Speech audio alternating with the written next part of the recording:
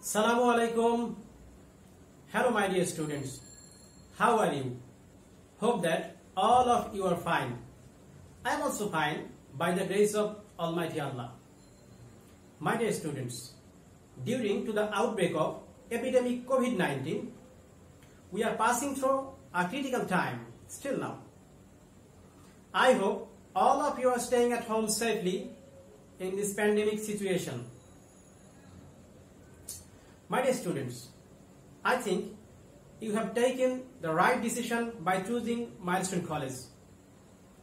Our motto is learn and lead. Milestone College is not only the leader in academic success, but also it has an outstanding achievement in extracurricular activities.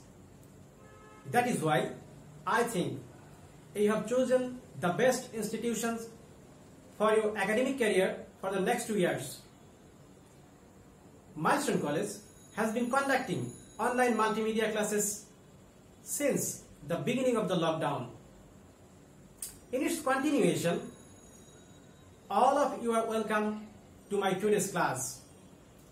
This is Mohshin Kabir, lecturer, Department of Biology, Milestone College, Dhaka. So my dear students, let's move to the class.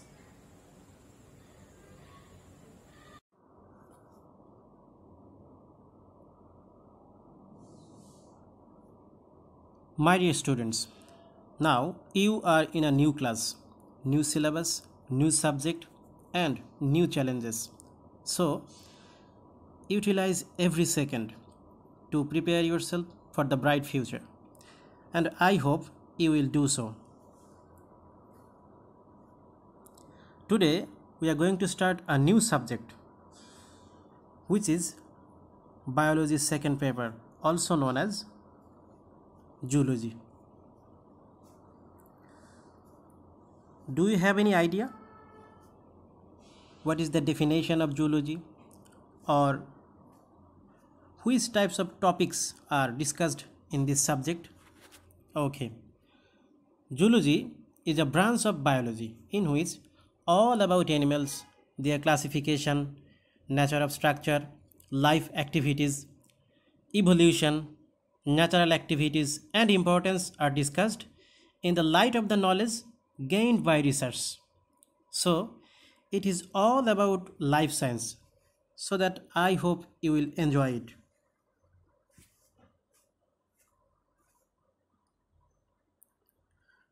Today, we are going to start the first chapter of zoology, which is animal diversity and classification.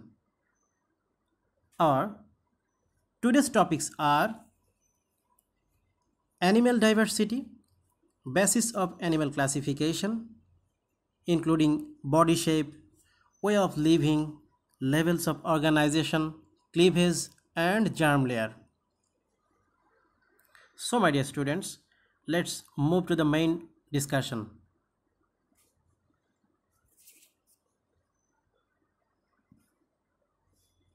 Learning objectives. After completing today's class, students will be able to learn what is animal diversity, what is classification, what does it mean by level of organization, what is cleavage, what is germ layer, what is diploblastic animal, and what is triploblastic animal.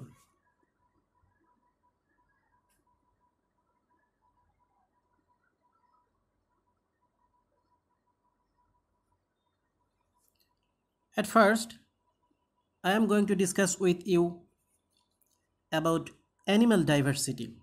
The word diversity means variety. The genetic diversity, species diversity and ecosystem diversity of all living animals that live on the soil, air and the water of the earth is called animal diversity. In a simple sentence, animal diversity means the diversity or variety between all the members of living animals.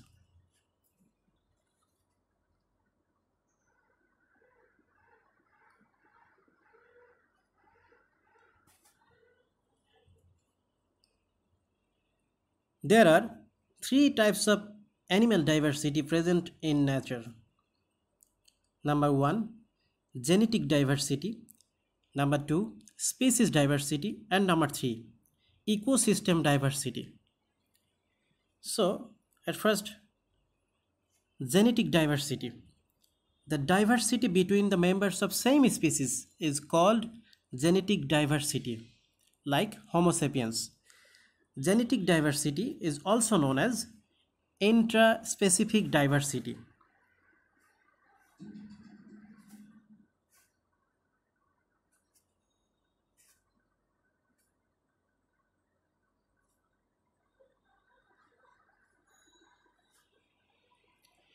You can see on the screen three members of Homo sapiens, but all of them are not same in appearance and characteristics only because of genetic diversity. This is also known as intraspecific diversity.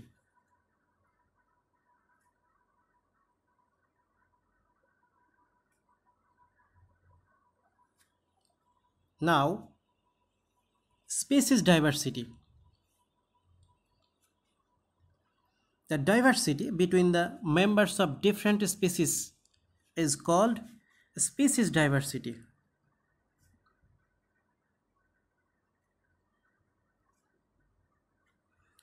Panthera tigris and Panthera leo, both of the animals from same genus but different species. This is called species diversity.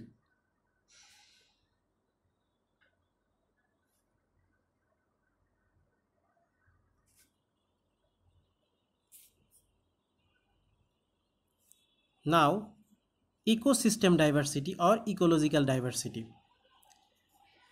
Ecosystem diversity is the variety of global biological communities for ecosystem in a geographical area.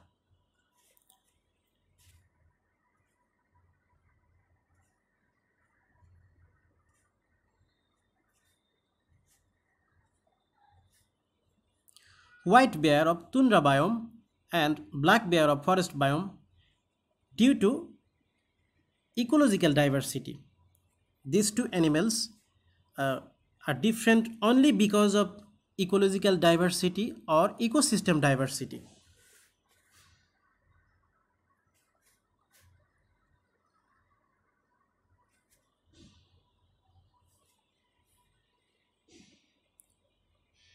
Now, classification and why it is needed. Large number of animal species and plant species already discovered in the world. It is so tough to memorize all the species individually. That is why classification is needed. So what is classification? The ordering of organisms into groups or sets on the basis of their similarities and dissimilarities is called classification. Basis of animal classification. The important criteria used in animal classification are discussed below in brief.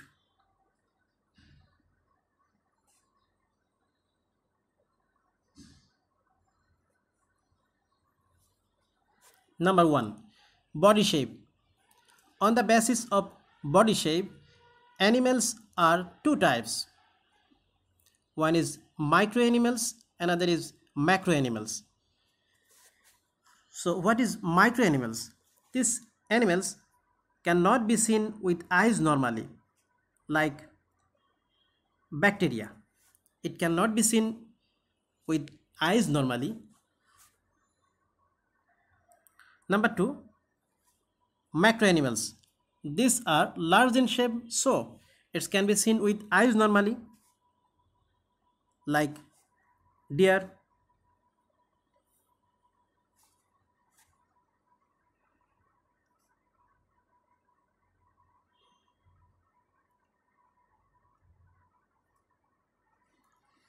Number 2, way of living. On the basis of way of living, animals are two types. One is free living, another is parasite. Free living means these animals move freely. For an example, Columba, Livia. Parasite. These animals depend on others for food and shelter, like Fasciola hepatica from Platyhelminthes. This parasite found in human being, also in some other species.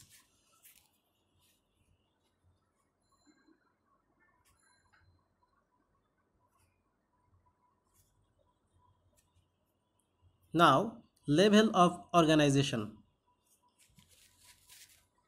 Do you know what is the basic structural unit of living beings or living body? Okay, cell. Cell is the structural and functional unit of living body. A number of cells together form tissue. A number of tissue together form an organ. Different organ together form organ system. So, the ordering of complexity increasing consequently. So, what will be the definition of level of organization? Each level of ordering complexity in the cellular structure of animals is called level of organization. On the basis of level of organization, animals can be classified in four categories. Number one, cellular level of organization. In this case, animal body is arranged by only few cells like porifera. For example, Scypha or sponge from phylum Porifera. All the members of Porifera belongs to the criteria. Number two, cell tissue level of organization. In this case, cells are originate from same source and perform same functions together form tissue. Example, Cnidaria. All the members of Cnidaria are belong to this criteria. For an example, Hydra.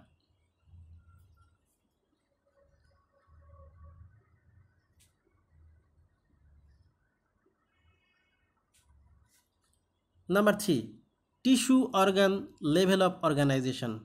In this case, different types of tissue together form specific organ. Example, Platyhelminthes.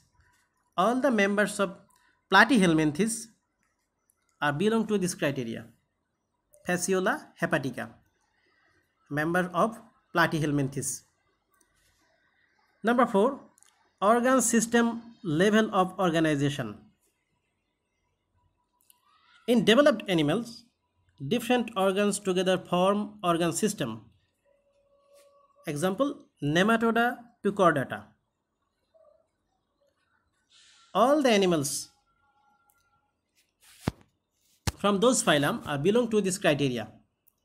That means those animals are developed animals.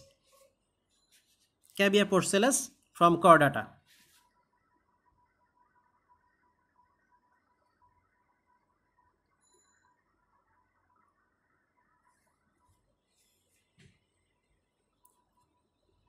Now, cleavage. What is cleavage? Cleavage basically is a divisional process of zygote. The way in which the zygote divides constantly through mitosis cell division and produced embryo is called cleavage. The cells are produced through the cleavage process is called blastomere. On the basis of divisional surface or division plane, cleavage are three types: radial cleavage, bilateral cleavage, spiral cleavage.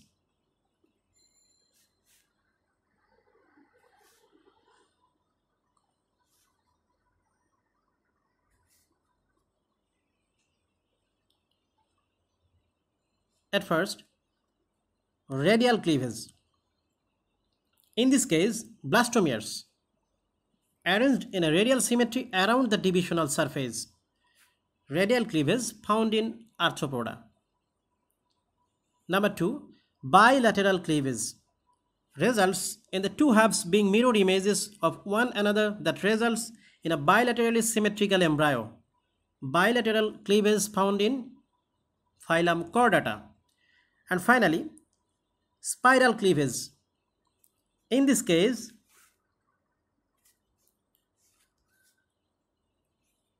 the first two divisions of zygote are oriented in the plane that occur a right angle parallel to the animal vegetal axis of zygote.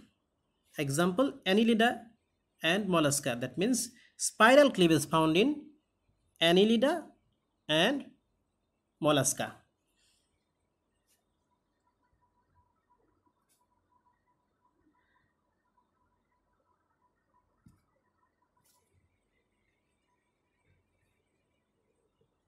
Now, germ layer. This is the last topic of today's class. Germ layer is the primary layer of cells that form during embryonic development. In the gastrulation period of embryonic development, a membrane originated which is called germ layer. On the basis of germ layer, animals are two types. Number one, diploblastic animal, and number two, triploblastic animal. When ectoderm and endoderm are present in the embryo of animal is called diploblastic animal. That means only two layers present in the embryo. Between these two layers, between ectoderm and endoderm, are non-living layers present in diploblastic animal, which is called mesoglia. Mesoglia act as endoskeleton in diploblastic animal. Now, for an example, Cnidaria, all the members of Cnidaria are diploblastic. Now, triploblastic. When the ectoderm, endoderm and mesoderm, all three layers, germ layers, are present in the embryo of animal is called triploblastic animal. Example, Platyhelminthes to chordata. All the animals belong to this phylum are triploblastic. There is no mesoglia present in triploblastic animal.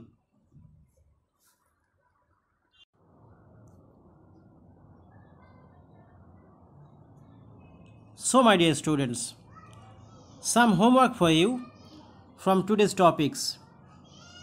Write down the differences between diploblastic animal and triploblastic animal and submit the homework to your respective subject teacher or submit it to your respective SW group. So, my dear students, I hope all of you understood all the topics that I discussed today. And yet, if you have any further questions about today's topics, please ask your respective subject teacher. My dear students, please follow the instructions of your FM and subject teacher and attend your Zoom classes and online classes regularly. That's all for today. Thank you for being with me. Stay home and stay safe. Allah Hafiz.